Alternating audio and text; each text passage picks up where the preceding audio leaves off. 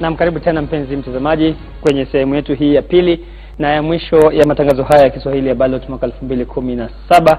Tunaendelea kuzungumza na wageni wangu hapa studioni, Dr. Hezron Mugambi, mhadhiri katika chuo kikuu cha Nairobi na mchambuzi mtajika wa masuala ya kisiasa. Vile vile tunazungumza naye Brian Mutie, ambaye ni mweledi wa mambo katika na mfuatiliaji wa karibu wa siasa za nchi hii.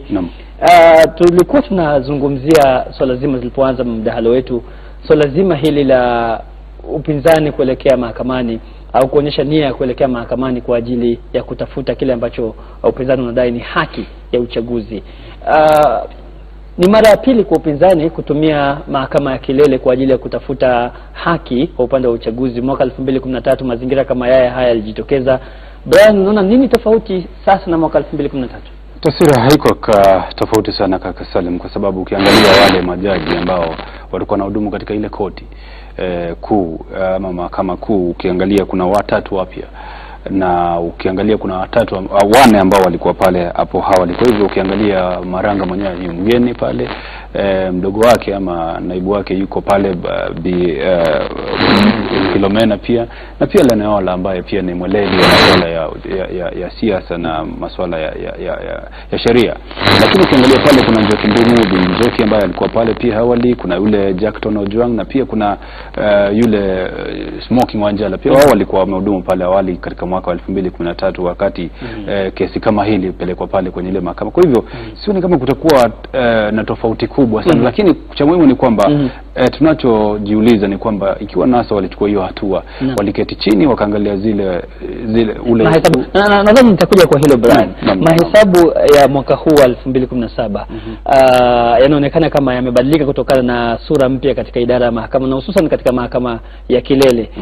Unaona pengine ujio wa Maraga, mdogo wake Bi Philomena Mwilu na jaji kama vile Lenaola watabadilisha mkondo wa jinsi mambo yalivyokwenda, Dr. Mugambi? Ningependa kusema kwamba mimi naona kwamba mahakama ambayo ipo sasa ni mahakama tofauti, kwa sababu mwanzo kabisa kuna jaji mkuu ni tofauti. Tulikuwa na Dr. Mutunga, sasa ameondoka, tuna jaji Maraga, na naibu wake pia vile vile ni tofauti.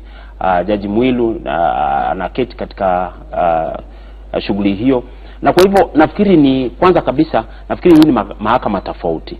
Ingawa tunasema ni mahakama ya juu zaidi, lakini mahakama tofauti manake ina majaji wapya. Pili, nafikiri sheria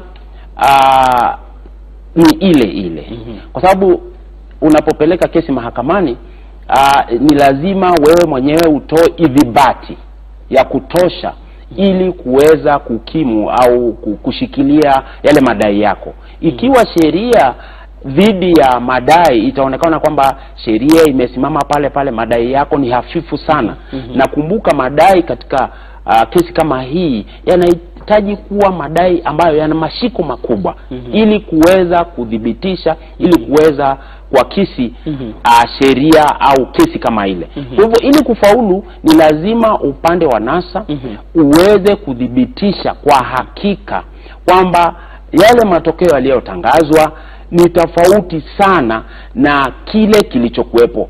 Kumbuka ndugu Salim, matangazo yalifanywa katika maeneo bunge yote 290. Kwa hivyo na wengi walikuwepo yakitangazwa, manake si siri. Na vile vile katika fomu hizo za kujaza 34 bar yamejazwa kila kituo katika hati ile, muzika fulani amepata ngapi. Kwa hivyo yakifika hapa ni kutoa idhibati upande wa NASA useme kwamba tunajua kwamba sisi, manake walikuwa na maagenti, sisi tunaona kulingana na idhibati yetu ama hesabu zetu kutoka kwa maagenti wetu ambao walitia saini ni hivyo ilivyo. Lakini hapa ilivyotangazwa sivyo. Kwa hivyo lazima idhibitishwe. Brian, kuna lile wazo ambalo au tuseme ni ile kauli mbiu ambayo ilikuwa ikitolewa na wananasa kwamba mkiweka tunaweka, mkirusha tunarusha, mkihesabu tunahesabu. Watu wanauliza mahesabu yalipotelea wapi? Labda wananasa walikuwa wanatoa nje. Wale Jubilee wakiweka ndani, wananasa wanatoa nje kwa utani. Lakini niseme mambo hayakwenda kulingana vile walivyokusudia. Na manake unapoangalia unasaji na upeperushaji wa takwimu, hapo ndipo kizungumkuti kipo. Manake ukiangalia katika ile hali ya mchakato mzima kutoka ya uchaguzi uliendelea vizuri, na wale maobserver pia walihakikisha kwamba hakuna dosari yoyote. Lakini shida iliingia wakati masuala ya unasaji na upeperushaji ilipoadia, na hapo ndipo wananasa wanayo jukumu kubwa, hasa wanapoenda kotini ya kilele, kuhakikisha ya kwamba wana udhabiti ama wana ushahidi ambao hauvuji chochote, kwa minajili ya kuhakikisha kwamba watapata koti ya kilele. Unapozungumzia ushahidi Brian, wananasa wanatarajia zile fomu ambazo zitatokana na IEBC. Kumbuka washtakiwa katika kesi hii ni IEBC na Rais Kenyatta. So ni kwa njia gani pengine wananasa wanaweza kutoa ushahidi kwa IEBC ambayo ni mshtakiwa atoe ushahidi ambao utamfunga mwenyewe? Itakuwa vigumu sana, manake pale IEBC na Jubilee kazi yao itakuwa ni kutafuta kuziba zile nyufa zote ziko pale ambazo wananasa wanaweza kuzitumia kwa kesi kama hiyo na kupata ushindi. Lakini ikiwa zile nyufa bwana IEBC tunavyozungumza sasa hizi na wana IEBC na wana Jubilee, sasa tunavyozungumza ni kwamba wanaendelea na kuziziba, kutafuta mbinu zozote zile ambazo watahakikisha kwamba hawatapatikana kwa njia mbaya. Lakini cha muhimu ni kwamba mahakama itasikiza wananasa na iangalie, ikiweka kesi yao ama ushahidi wao kwenye mizani ya haki, waone ni upande gani utakuwa na uzito.